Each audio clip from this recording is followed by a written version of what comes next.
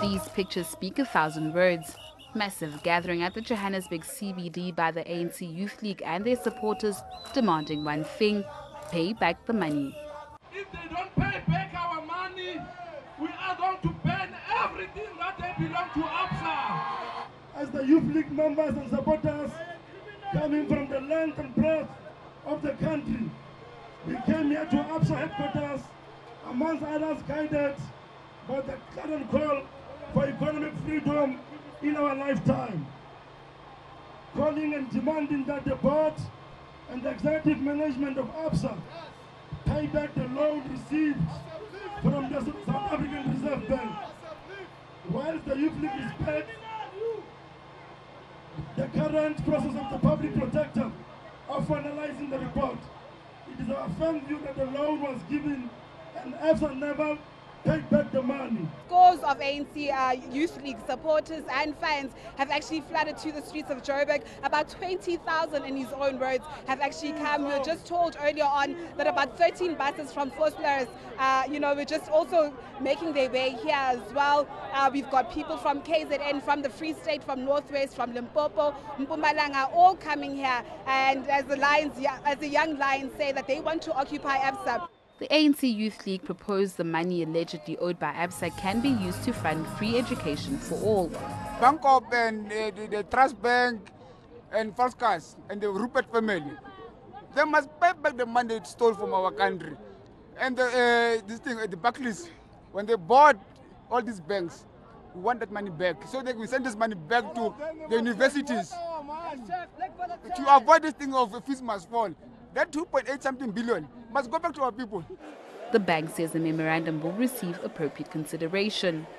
This is an old allegation. It was investigated by the Davis panel of experts, which was commissioned by the then governor of the SA Reserve Bank, Governor Tito Mboweni. The panel found that there was no continuing liability for Absa to pay.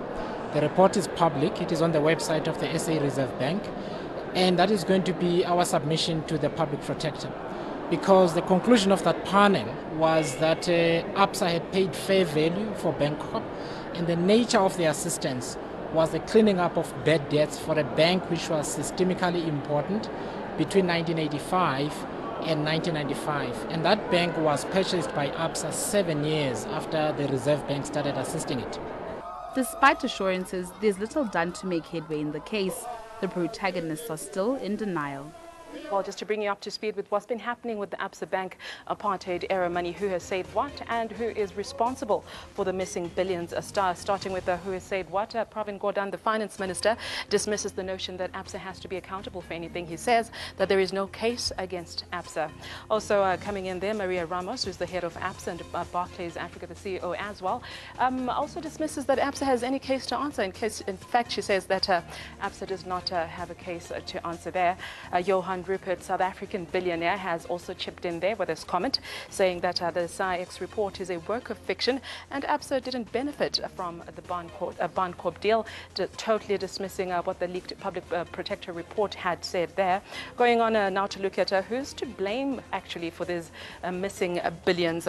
Well, Julius Malema as well has said Absa controversy is a Zupta campaign, dismissing it. He used to be the face of the black economic transformation. A surprise there coming from EFF leader, saying that this is not a case that he'll be looking into now because he believes that it is a Zupta campaign led and he will not be getting involved in that.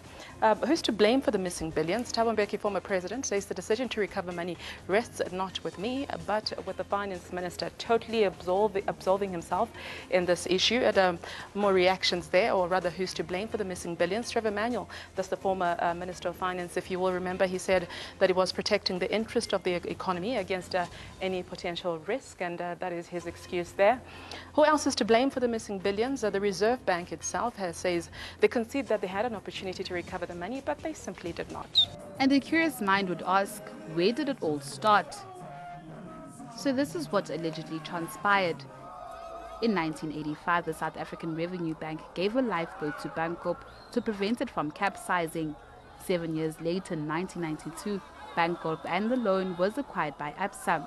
For the next 3 years till 1995, the South African Revenue Bank gave another 1.5 billion rand to Absa. out of which the 1.1 billion rand was invested in government stock, and 400 million was invested in the Reserve Bank.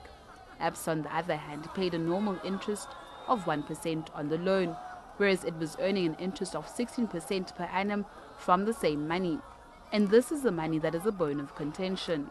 The ANC Youth League has given Absa 21 days to respond to their demands and pay back the money. If not, they will intensify their demonstrations and campaigns and occupy all Absa branches nationwide.